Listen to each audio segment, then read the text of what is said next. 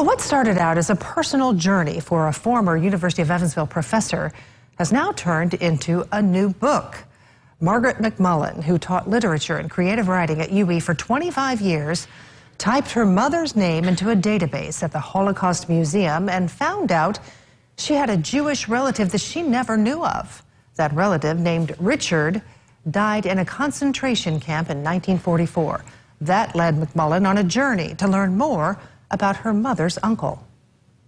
The more I found out about his circumstance of death, and the more, when we were in Paich, no one knew that the city of Paich had deported thousands of Jews. They didn't know the history. They didn't know anything about that.